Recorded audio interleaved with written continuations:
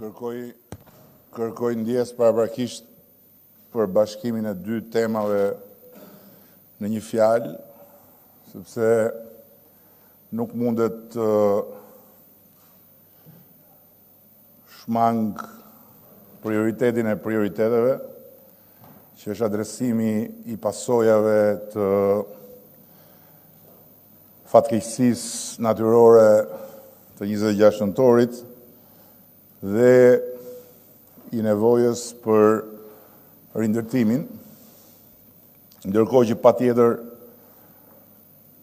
më duhet të them dhe unë dy fjalë lidhur me ligjin kundër shpifjes. Spari dëshiroj të shpreh edhe një herë ndjenjën e krenarisë time për qeverinë që unë drejtoj dhe për shumicën tonë qeverisëse,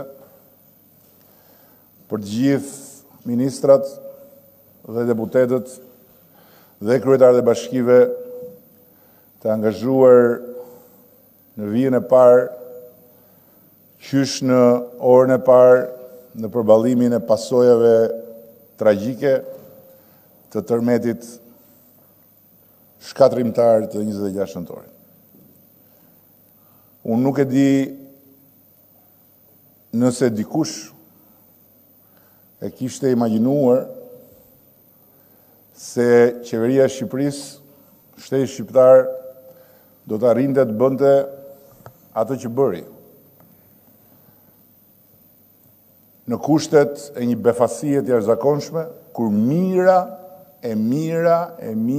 njerëz u gjendën në rrugë, pa stre.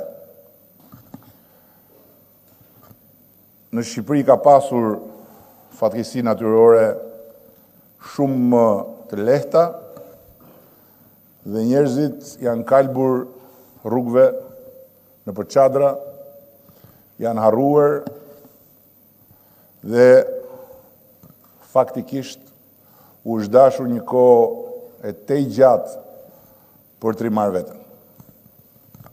Në më pak se 10 ditë, mbi 13.000 persona janë akomoduar në kushte që kur më parë nuk i ka pasur një banor i Republikës së Shqipërisë mbasi fatkeqësie natyrore. 4.132 persona, njerëz të kategorive të ndryshme sociale, janë akomoduar në hotele që për standardet e Shqipërisë janë hotele luksi, me të gjitha shërbimet si t'ishin turistët gjerman apo norvegjez të ardhur në Shqipëri, dhe plus me të gjithë përkujdesjen shëndetësore dhe përkujdesjen për vijimin normal të jetës tyre, duke filluar nga vijimi normal i shkollës për fëmijët. 3.452 familje dhe 202 studentë kanë marrë qeran për t'u akomoduar në kushte shtëpie, sipas zgjedhjes tyre dhe për të vazhduar jetën normale. Për 6.178 persona në fshat, që me drejt e kanë të vështirë ose të pamundur të lëvizin nga trualli i shtëpisë së rënuar apo të pabanueshme, është garantuar përkujdesja dhe vazhdon procesi i plotësimit nevojave për çadrat dimrore.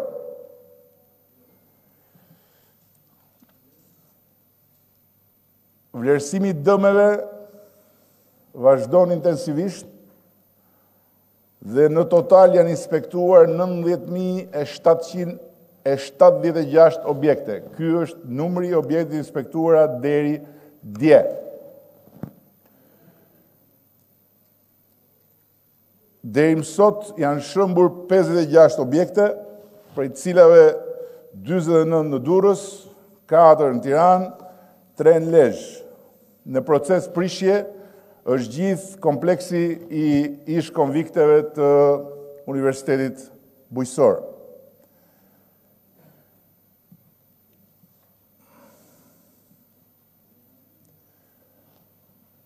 Mjafton të shihet tabela e përkujdesjes specifike shëndetësore për të gjitha njerëz për të kuptuar se çfarë kapërcimi epokal është bërë në adresimin nga ana e shtetit të nevojave të njerëzve të goditur nga një fatkeqësi natyrore.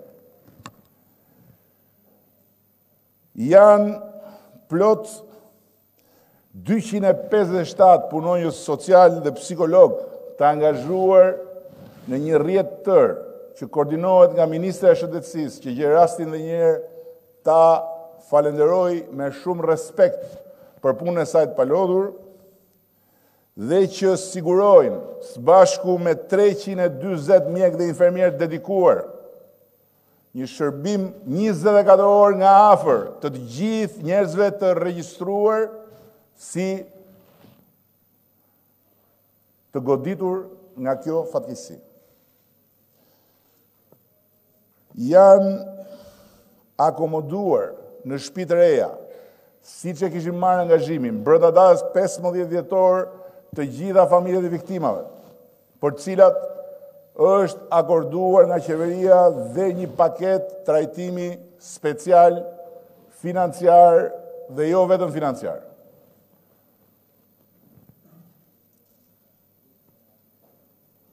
Kjo është pamja e përgjithshme. Ndërkohë që ka nisur puna për planet e reja të zhvillimit, falë solidaritetit madh ndër shqiptarë, janë grumbulluar fonde të konsiderueshme, qoftë përmes platformës së vënë dispozicion nga qeveria në adresën unike, qoftë përmes organizatave të mirënjohura solidare me njerëzit nevojë, shqiptarët për shqiptarët, fundjavë ndryshe, rrënjët shqiptare dhe tjerë. Por, si asnjëherë më parë, të gjitha forcat janë bashkë në një tryezë. Të gjithë aktorët e nevojshëm për të çuar përpara një proces rindërtimi, nga ku ne dalim shumë më të fortë se ç'ishim përpara tërmetit dhe nga ku çdo i prekur të përfitojë një cilësi tre jete, duke i përqendruar, koordinuar dhe me transparencë të plotë garantuar të gjitha burimet në dispozicion.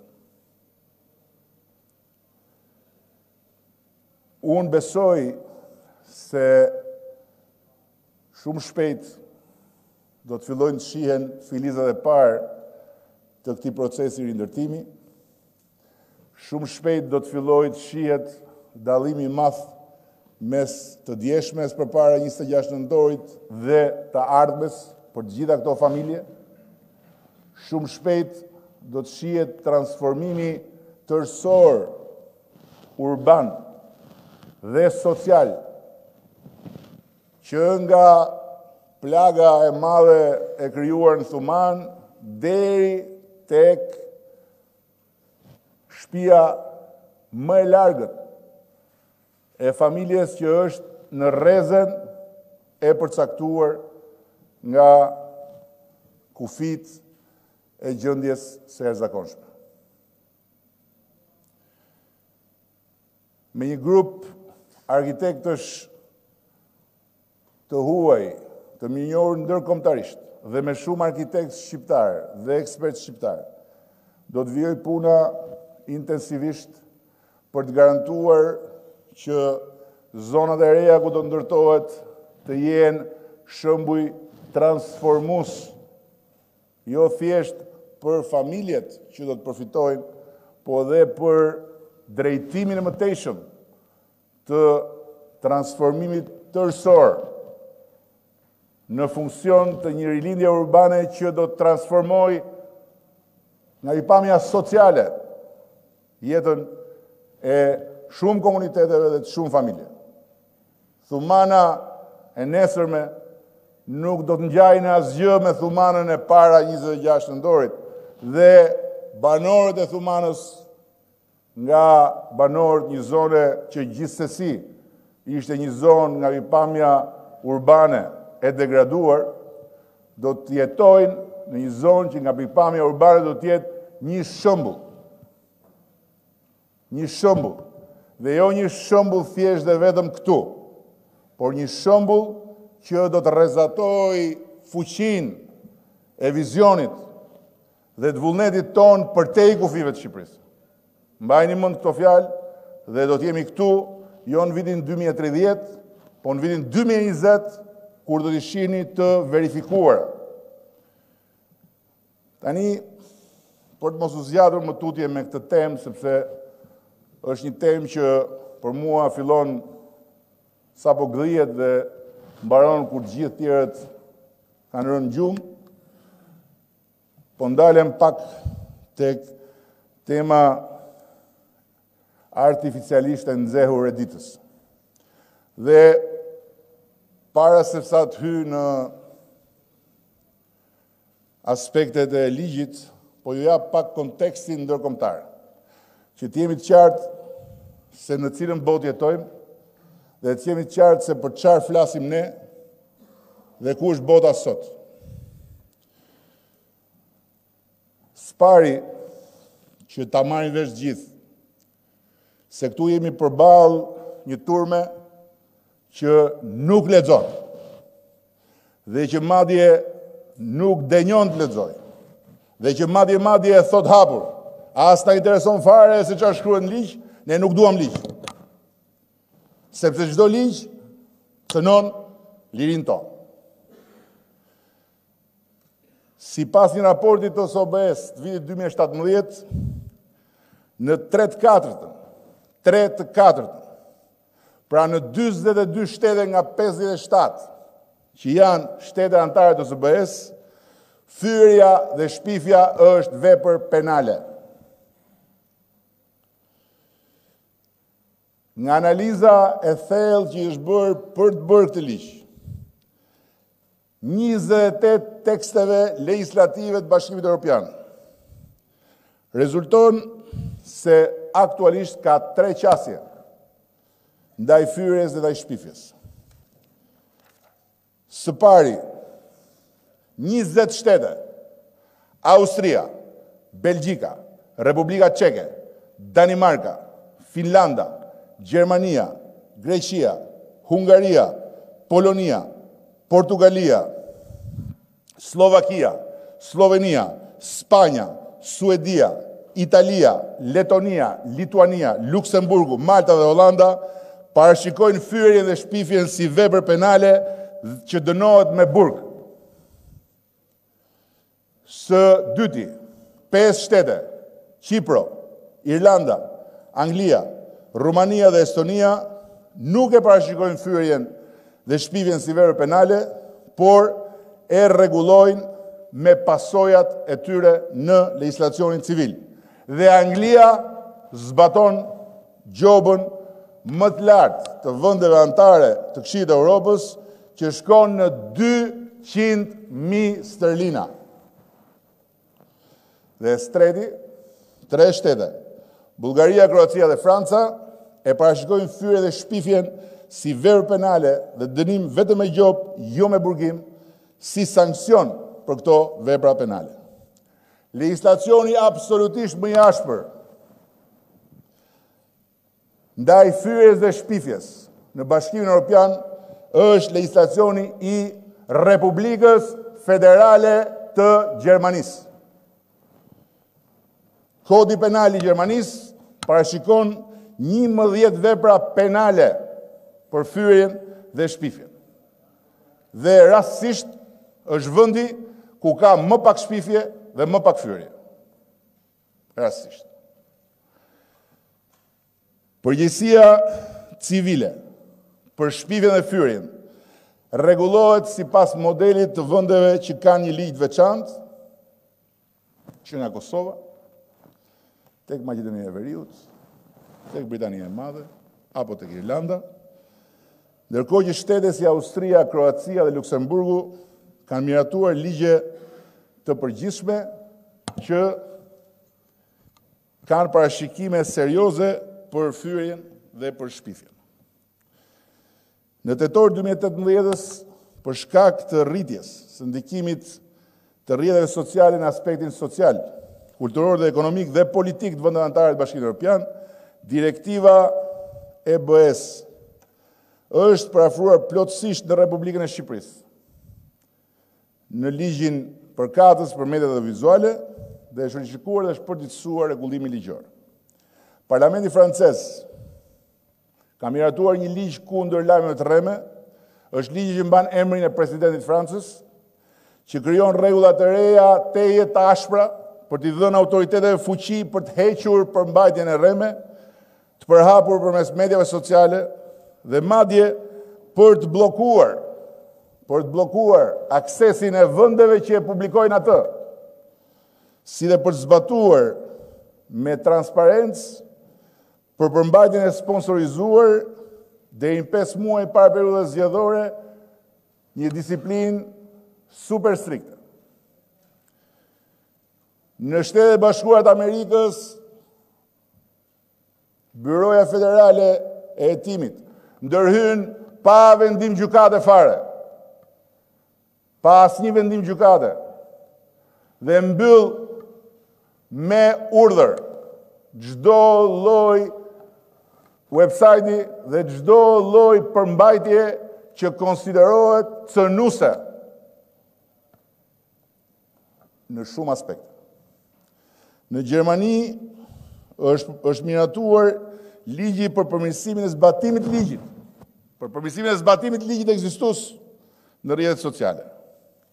Dhe ligji gjerman është sot përpjekja më e suksesshme për të shuar përmbajtjen potencialisht të dëmshme në internet.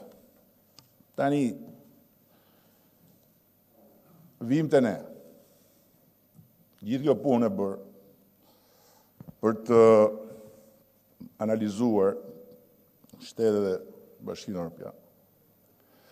Dhe gjithë entuziazmi ynë për të ndërtuar një ligj që i referohet këtyre shteteve,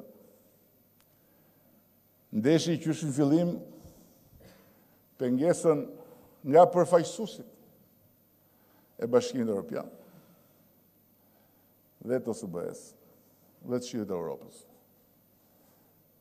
Në formën e një fjalie.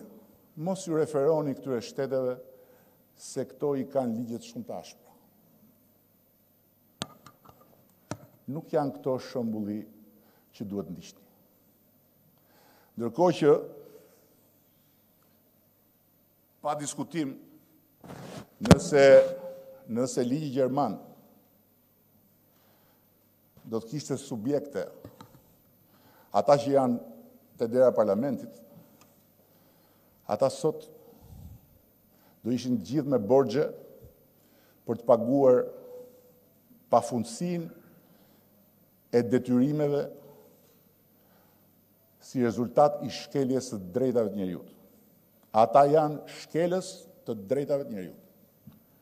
Janë shkelës të drejtës themelore të njerëzit që të mos i cënohet në publik integriteti i tij. Janë shkelës të drejtës dhe të lirisë themelore të njerëzit në demokraci për të ndërtuar sipërmarrjen e tij të lirë. Janë shkelës të drejtës së shoqërisë për të qenë e mbrojtur nga pasojat katastrofike të lajmeve të rreme apo të shpifjeve. Në 26 nëntor ka vdekur një njeri i pafajshëm si rezultat i veprimtarisë atyre që janë të dera e parlamentit. Ka vdekur, ka humbur jetën një baba. Dhe janë plagosur 10 njerëz. Sepse dikush nga ata atje ka nxjerr lajmin se spitali i Durrësit po shëmbet. Dhe dalja ati lajmi e ka kthyer spitalin e Durrësit nga një vend pritës për të ndërhyrë dhe shpëtuar jetë dhe kuruar plagë të rënda në udhkryqin e një kaosi. Me mjek, me infermier, me familjar, me të smur, që donin të dilnin një orën parë nga dera spitalit. E pra, deri këtu shkon, deri këtu mund të shkoj. Sepse shkoj, efekti negativ i fjalëve të lëshuara pa asnjë përgjegjësi. Liria e shtypit, liria e fjalës, liria për të thënë çfarë duash, është edhe përgjegjësi në të njëjtën kohë. Nuk është vetëm e drejtë, është dhe përgjegjësi. Po ata që janë atje kanë publikuar lajmin se qeveria fshihte 100 vdekur në morgun e spitalit. Duke krijuar një situatë kaotike atje, me familjarë që për një arsye ose një tjetër kishin humbur kontakt me antarët familjes që ishin çdo e mirë dhe që u turrën te morgu. Dhe po ju jap raste shumë të freskëta. Nuk po ju flas as për veten time, nuk po ju flas as për familjen time, nuk po ju flas as për nënën time, nuk po ju flas as për vajzën tonë, as për djalin tim, nuk po flas as për prindërit e Ditmir Bushatit, nuk po flas as për familjarët e të gjitha atyre që janë këtu mbrapa meje, nuk po flas as për familjarët e Taulant Ballës, dhe ta shkujt tjetër këtu mes nesh. Po flas për ata që ndryshe nga ne nuk e kanë një mikrofon për të thënë të vërtetën e tyre, për ata që ndryshe nga ne nuk e kanë Facebookun live me 1 milion ndjekës, siç e kam unë, për të treguar që çfarë bëj,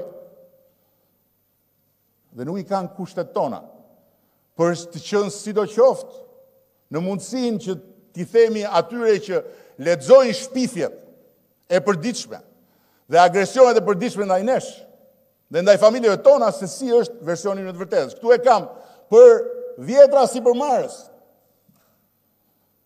të cilët janë detyruar të shkojnë t'i paguajnë ata. T'ju paguajnë në dorë për të hequr lajmin se qumshi është i helmuar, se frutat janë me hormone, se specat sjellin deformime për bebet në barkun e nënave, e të tjera, e të tjera, e të tjera. Ata si mbrojnë, në çfarë forme? Në formën që duhet presin, siç presun me shumë durim, gjyqet, ndërkohë që një lajm i tillë ju shkatron biznesin, kështu do mbrojnë ata? Dhe deri kur të mbarojë gjyqi, biznesi i tyre të ketë falimentuar. Me djathin që është me miell, apo me bukën që është me niseshte.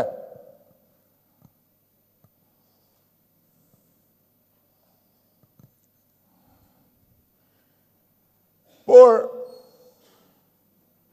le të themi të përmbajtje. Spari, kush thot që ky është një akt individual ose unilateral i qeverisë, gënjen. Kjo është një paketë e cila është konsultuar 1 vit rresht. Unë kam pasur komunikim edhe me ata të Bashkimit Evropian.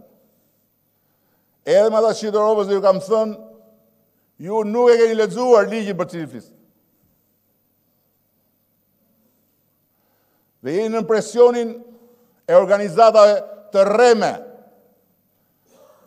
Jemi 24 organizata, jemi 34 organizata. Si organizata e mero bazës, që e ka dhe merua një organizat që e përdore pasere kur i duhet për të ngritë në një çështje të drejtave të shtypit, sepse e di shumë mirë që kur ata ndej shohin që organizata po ankohet, nuk shohin se kush është organizata, po me njëherë ngrihen për të mbrojtë lirinë. Organizata të rreme, falso, si profilet falso në Facebook, apo si dikush që në emër të një organizate delte Rai Treshi, pa pikën e turpit, edhe flet për burgjet që janë mbushur me gazetarë, edhe flet për censurën, edhe për hatat që bëjnë këtu. Këtu në fakt të censuruar janë ata që kanë drejt. Ata janë censuruar. Dhe që nuk kanë asnjë kapacitet mbrojtës sot që flasë. Dhe nuk është se do kenë ndonjë kapacitet që është zakonshëm mbrojtës kur të kaloj ky ligj. Absolutisht jo. Po të pakën do kenë një instrument në dispozicion. Ata janë censuruar të mëdhenj. Gra dhe vajza që hidhen në tezgat e këtyre si prostituta. I bëjnë prostituta këta. Shërptorët shtetit që i bëjnë hajdut, kusar, matrapazë, oligark, gamgjezit e indar. Këta. Dhe kjo nuk është çështje opinionesh. Se kur në njëherë nuk i ka shkuar mendja kujt, me thënë drejtën. As përpara dhe as tani, që t'i kontestoj këta kur japin opinione, që shkojnë deri në fyret më ekstreme. Kjo është çështje lirie shprehje. Kjo është çështje e kufizimit lirisë për të shpifur. Për të shpifur duke ngritur akuza që janë penale. Për të shpifur duke i treguar njerëzve qindra miliona eurot e mia në për offshore. Qindra pallatet e mia në Spanjë. Dhe të tjera që janë fakte të cilat o duhet të më largojnë mua nga jeta publike, ose duhet të demaskohen. Një nga dyja. Si mund të vazhdoj kjo bashkëjetesë kështu? Dëgjoj Rudina Hajdarin që flet dhe harron Rudina Hajdari veten e vet. Ishte vajza e herojit demokracisë e ngritur në pjedestal sa kohë mendonte si që urdhëronte partia. Ditën kur mendoi siç mendon vet, e pa vetë se çfarë i bën. Liri është kjo. Cila liri? Liria për të thënë ushite, liria për të thënë mori lek, liria për të thënë mori lek ndërtimi, liria për të thënë u korruptove. Ku? Këto nuk janë liri shprehje. Këto janë akuza. Dhe për çdo akuzë tillë, kush me përsipër të shkruaj, duhet japi fakte. Ose për ndryshe duhet përballet me personin që akuzon dhe patjetër që duhet paguaj. Ndëshkimin e ligjit që këtu në këtë ligj është qesharak në raport me dëmin që bëjnë ata. Kujt e tregojnë këta lirinë e shprehjes? Shikoj atë Peçi Vasilin atje, që del dhe ju bashkohet, ju solidarizohet. Peçi Vasili. Del Peçi atje për lirinë e shprehjes. Në 7 fjalë, 6 fjalë i ka sharje dhe shpifje. Peçi. Po bëjmë ligj që të mbrojmë ne veten nga Peçi Vasili. Dhe Peçi Vasili është heroi i fjalës lirë, që del bashkohet me ata herojt e tjerë atje. Artur Zheji e bëri vajzën tonë dashnore të ministrit. Edhe tash do largohem nga Shqipëria po u bë ky ligj. Mbasi shkoi edhe në gjykat, humbi dhe gjyqin atje, se s'kishte jo fakt, po një shpifje e ulët. Po pse çfarë është kjo? Kjo nuk është për mua. Unë me këta kështu jetoj dhe mbjetoj dhe 1000 vjet tjera. Edhe si kam problem fare. Po kjo është për shoqërinë. Kjo është për të lehtësuar gjithë atë koncentrat, helmi, që këta hedhi në gjakun e shoqërisë nga mëngjesi deri në darkë. Nga mëngjesi deri në darkë. Një tjetër hero atje jashtë është Mark Marku, që jo më larg se dje, unë nuk i ndjek, po pash një reflektim në të gjithë portalet e lirisë. Nuk lë fjalë të ndyrë në mes xhelisë, pa i thënë një deputeti, duke e kërcënuar se do t'i thyej kokën me shishe. Ky është profesori i letrave Mark Marku, që duhet markuar me pull të kuqe kur be përsipër të flas për lirinë, po që ka gjithë lirinë t'i thot gjithë ato që do. Dhe ky ligj nuk është për deputetin që të çojë përpara autoritetit Mark Markun se u shtur goja në një moment caktuar. Jo, s'është për këtë. Ky ligj është ligj për të garantuar që publiku të mësoj më shumë mbi ato që thuhet. Nëse një qytetar lexon tërë këto zeza, ka drejtën të di janë vërtet të tilla? Janë të gjitha kështu? Jemi të gjithë ne këtu njësoj?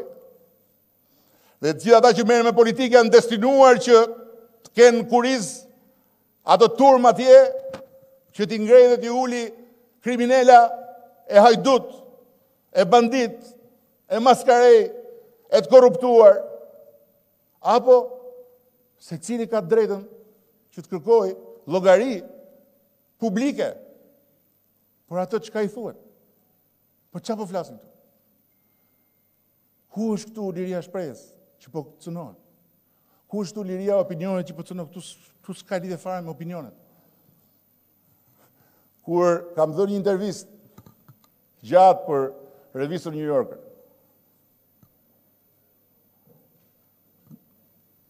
ku isha kryetari i bashkisë, më dedikuan një portret të gjatë.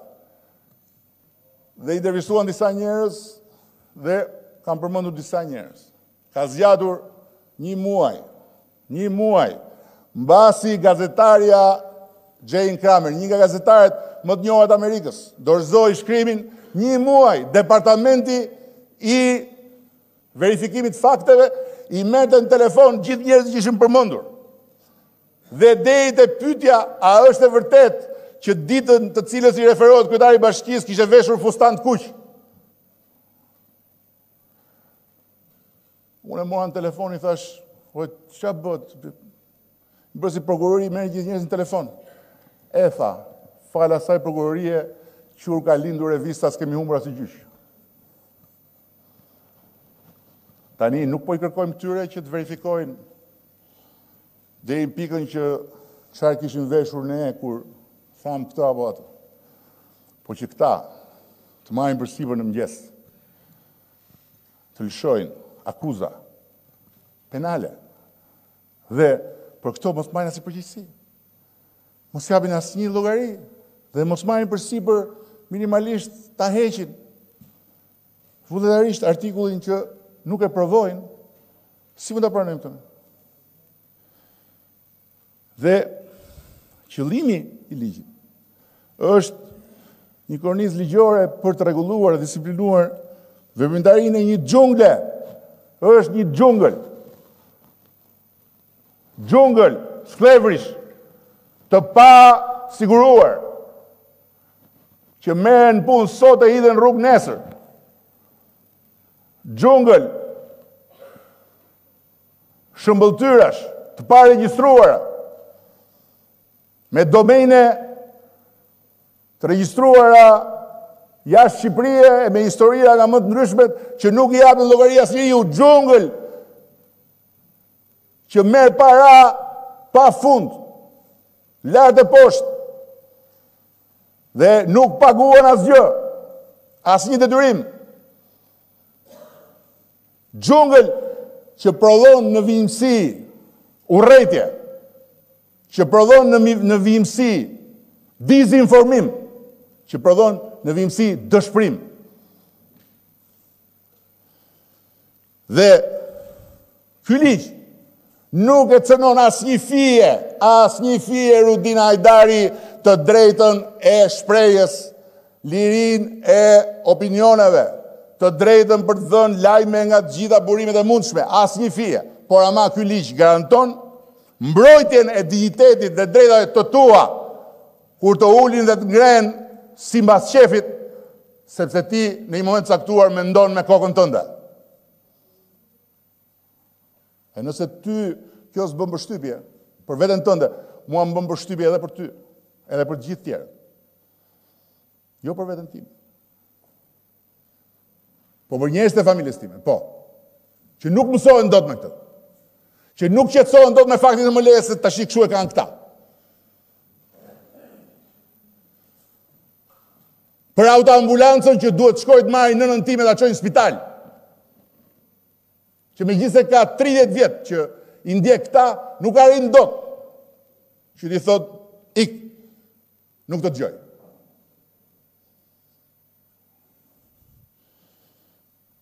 Dhe nga ana tjetër,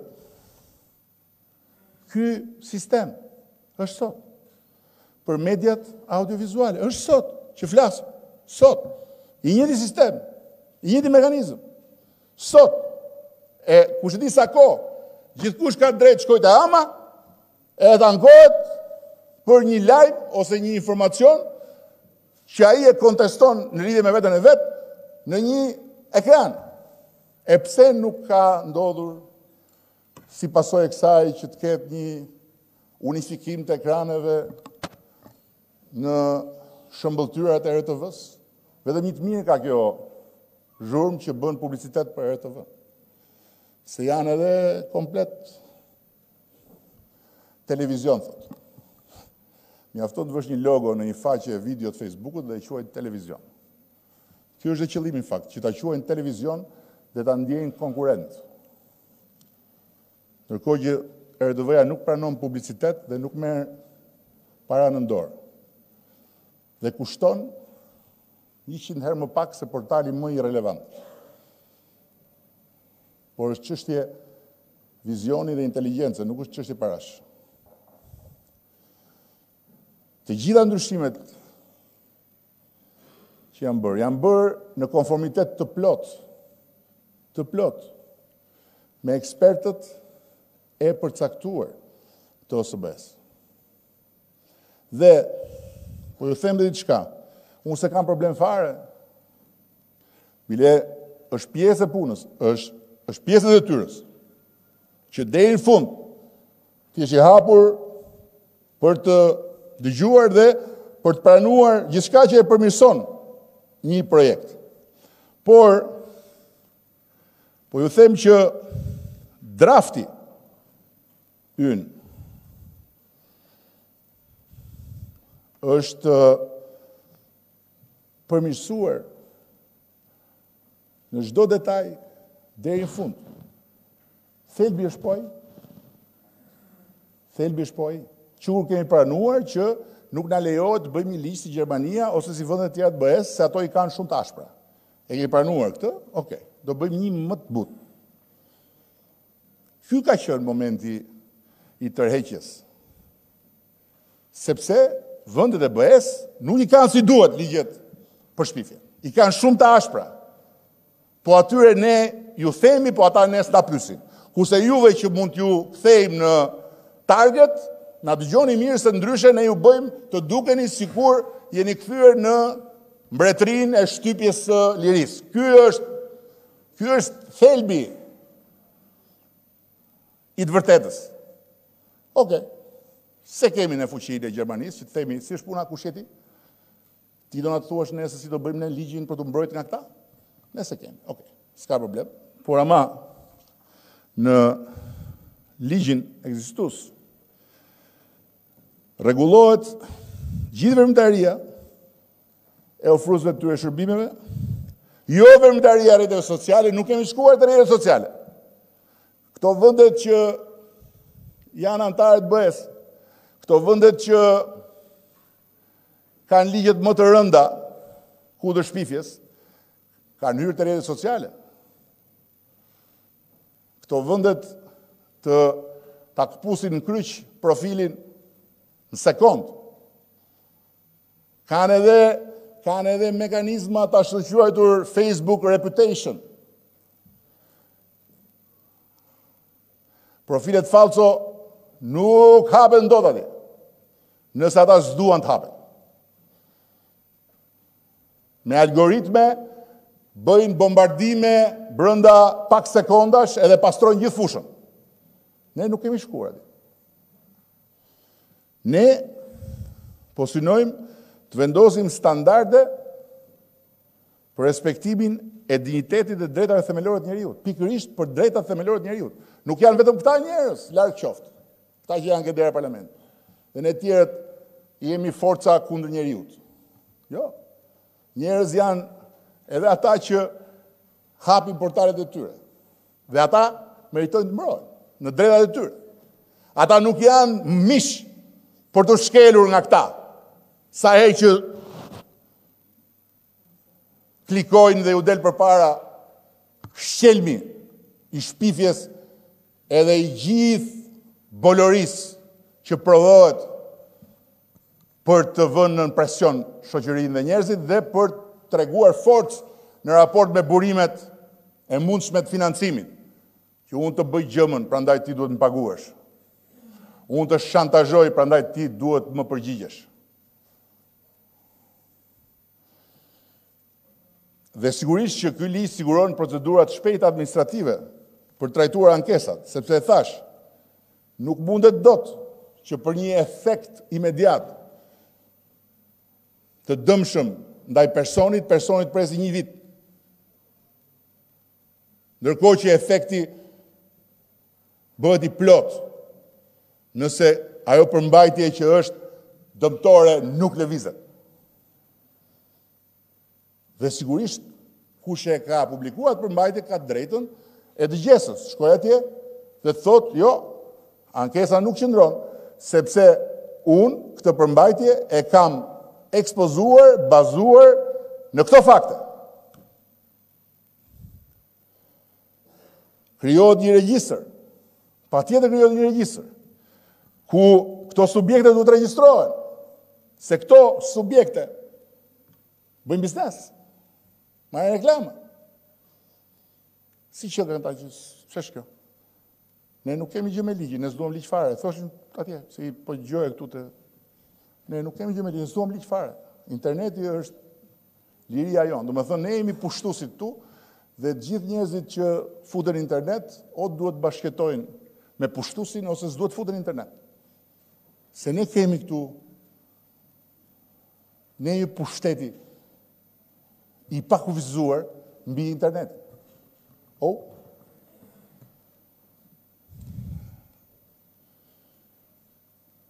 Identifikimi i pronësisë mundësohet për gjithë, që dish se me këtë bësh, jo me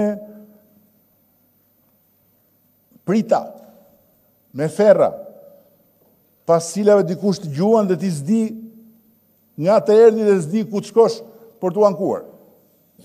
Ndërkohë që ajo që gjuhet ndaj teje, e keni parë, nuk mbetet aty, po e marrin gjithë, multiplikohet dhe është gjithë atë. Ku do ku klikon, ti je përpara një plotoni pushkatimi dhe ti s'di ku të shkosh. Si është kjo? Si është kjo? Si mundet bashkëjetohet me kjo? Në emër të kujt lirie dhe në emër të kujt të drejtë. Njeriu duhet vendoset përpara një plotoni ekzekutimi për diçka që është komplet shpifje.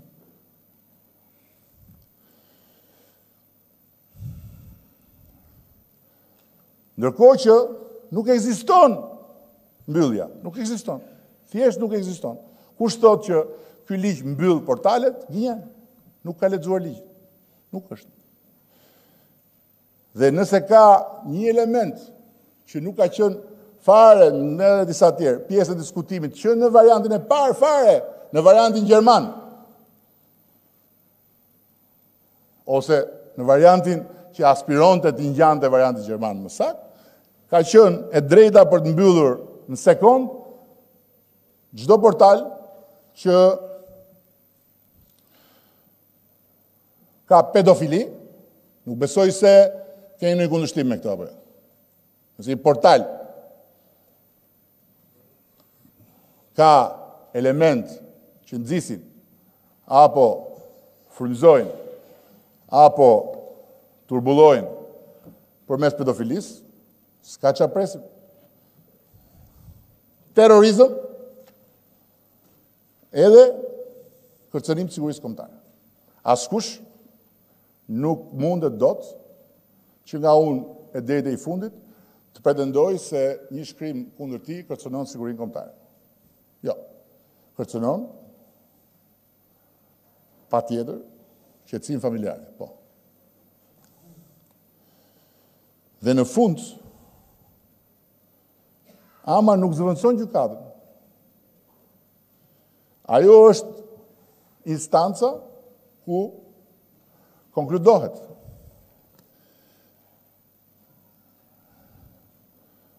Por, gjykata, dhe vetëm gjykata, jo ama, shqyrton çështjet ku ngrihet problemi i shpifjes. Po kur s'lexon ligjin, ose kur thua ma kanë thënë miqt, e më dëgjoni mua se unë kam ca miq atje, atëherë flet kot. Se ligji e ka qartë fare këtë. Dhe që të mos e zgjas më tutje,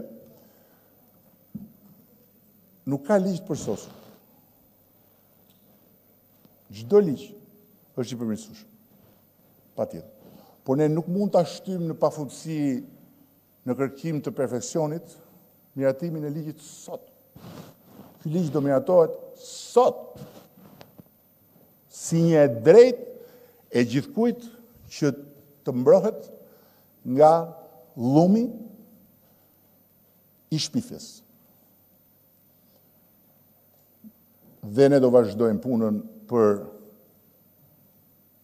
aspektet procedurale rregullatore, siç kemi rënë dakord.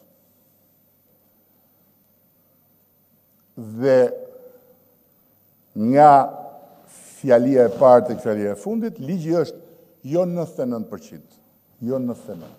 100% i përputhur me standardet ndërkombëtare, jo 99%.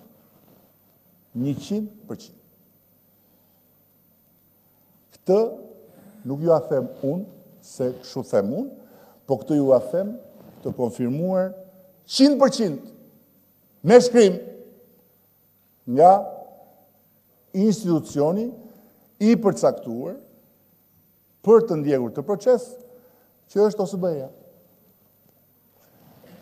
Pasi u mor rekomandimet e BE-s, u aplikuan 100%, jo 99%, 100% në tekst, u la detyra që procesi vazhdoj me